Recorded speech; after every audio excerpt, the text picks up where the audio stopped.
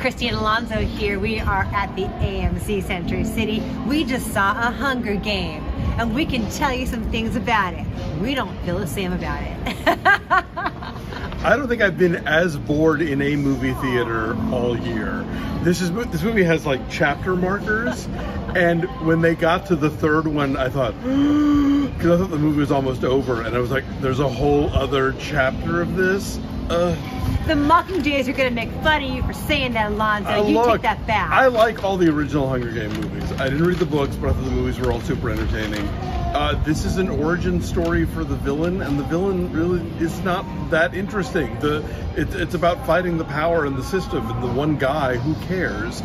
And frankly, I miss Jennifer Lawrence in this. There's nobody in this movie that pops with that same kind of screen charisma, and so I just didn't care. You think Rachel Zegler pops? I like it when she sang. She's a titular songbird. She is, and he's the snake, I guess.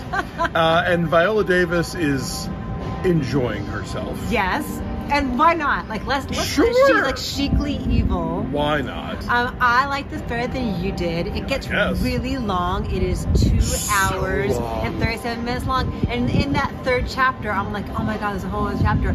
But stuff happens in that chapter that is more interesting than everything that came before it. It is the non-actual Hunger Games stuff.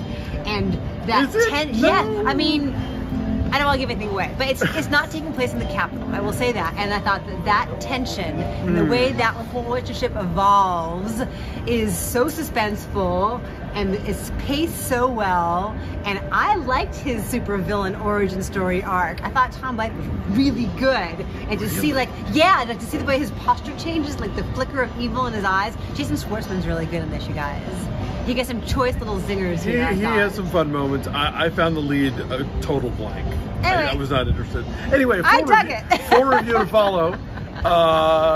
Subscribe. Subscribe. Thanks for watching. See you soon. Bye. Bye.